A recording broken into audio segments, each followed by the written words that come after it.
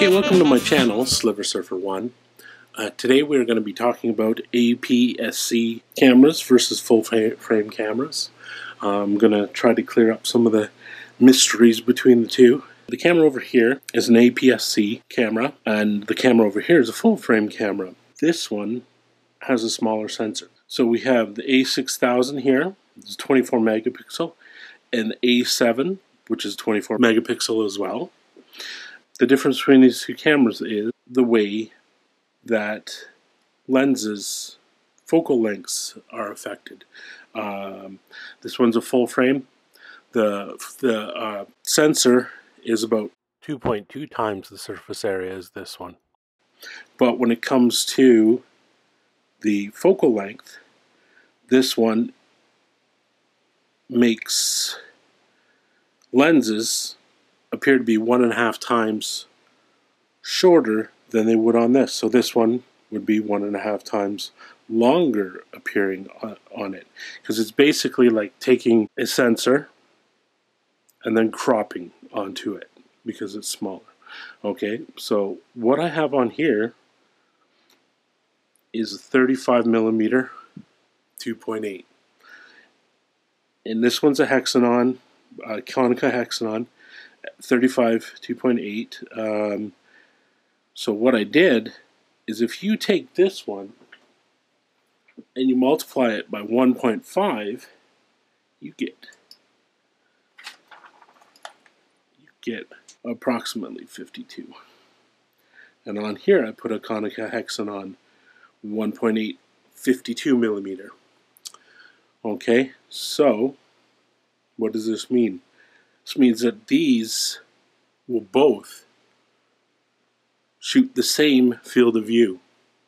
Okay, so this picture will look pretty much identical to this picture, because this is a crop of this one. Okay,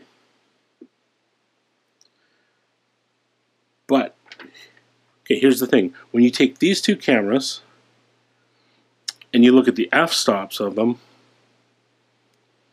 this one, the f-stops will look about 1 stop larger.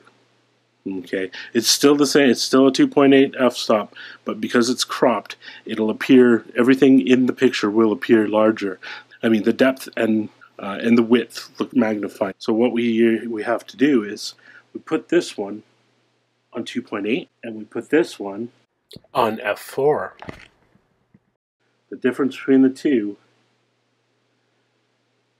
is 1 stop, and that goes for pretty much any lens that you want to put between the two cameras. If you go up about 1.5 times the focal length to a full frame, what you want to do to get the same look is go by 1 stop. Okay, so say you have a beautiful 50 1 to 1.2 lens on this camera here. Okay, so you're going to put this on there, and you want something equivalent to this. You could take an 85 millimeter lens and put it on this one, and this one's an f2. Okay, so basically when you multiply this by 1.5, you get 85 millimeters, or approximately. Okay, so what you would be also doing is going up 1 stop to get the same depth of field with this one. Okay, so this one, if you want to get the effect of the f-stop 1.2, you would put this one on 2. Okay, the actual 1 stop up from this is 1.8, but it's a very small difference between 2 and 1.8. So you'd basically, shooting the 85.2 on this would be wide open, would be the same as shooting the 51.2 on that. Okay, so we'll take these ones away. Now say on your APS-C you have a beautiful 28 f2 lens you want to put on here. Okay, this is a nice wide lens, nice fast lens. On the APS-C, unfortunately, it will only look like a 40 2.8, okay? So if you want to get the same look as the 28-2 on your full frame, all you need is a 40 2.8, okay? So basically, one stop of depth of field is what you're losing when you go APS-C as opposed to full frame. Because, you know, you put this one on here and you have an extremely skinny depth of field. Same with the 50, extremely skinny depth of field, okay? But you put them on here, the depth of field increases. The issue, though, is if you have this one at 2.8 and this one set a stop up at f4, your ISOs are going to be higher on this one. It affects your ISOs. If you're doing the exact same shutter speed and you want the same depth of field, your ISO is going to suffer on this one. Now, full frame cameras, generally, they do handle noise, ISO noise better, but it is slightly noticeable. I don't tend to think that ISO is a seriously bad problem, but yeah, just know that that's what the difference is going to be.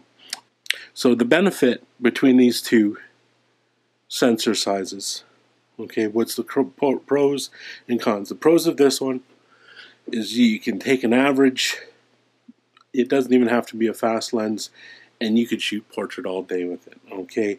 2.8 on this is going to look, you know, more than enough to get image separation, okay, subject separation. With this one, you'll have to get really fast lenses to get the same separation as this. You'll have to get one stop faster. Say you buy a lens and it's full frame and it's 2.8 and you put it on this one. In order to get the same deal with this one, you're going to have to get one that's f2. If you get one for this that's an f2, you're going to have to go with 1.4. 1.8 on this one would be 1.2 on this one. Okay. Okay, so the benefit of this one here is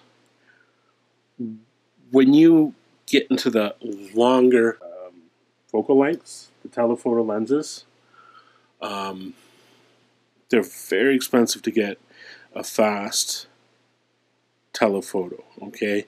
So for 200 2.8, that's a really expensive lens, or even a 300, you know, f4. They're very large and quite unwieldy.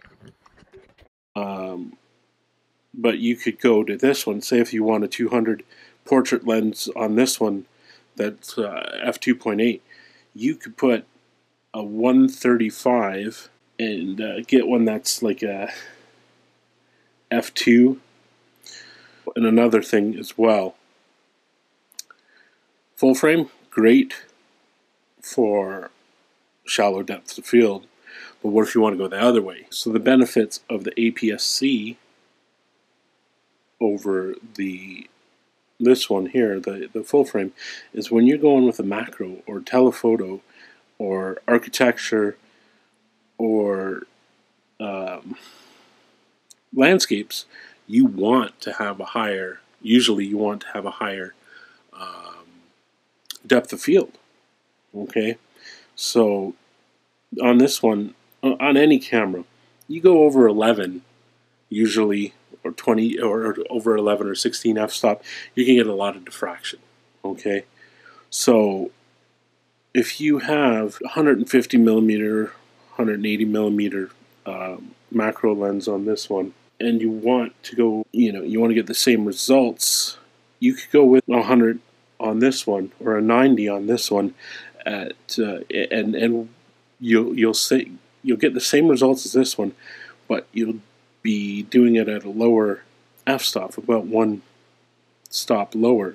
So you're not going to get as much diffraction to get the same macro effect. You just have to make sure you have very high quality lenses, because another effect between these two lenses is that APS-C shows quality problems with your lens a lot more, like in little quality issues with each lens. Okay, so if you have this one compared to this one, and they're the same lenses, this one, your chromatic aberrations are going to be about 2.2 times as much surface area than this one.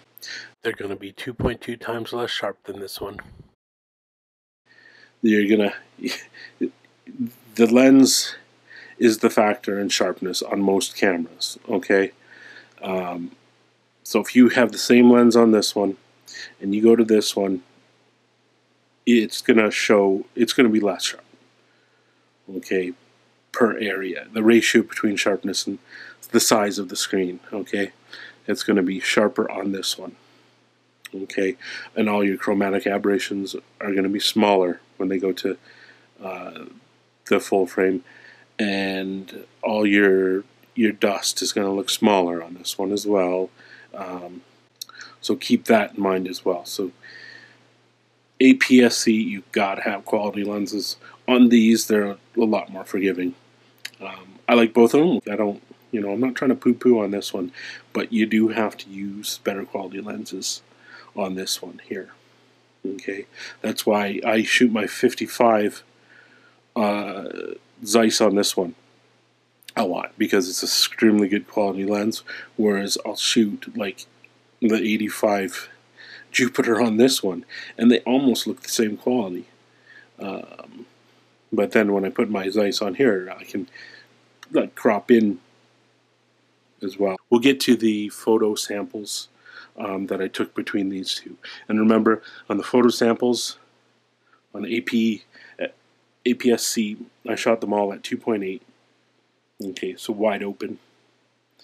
And I shot all these at f4.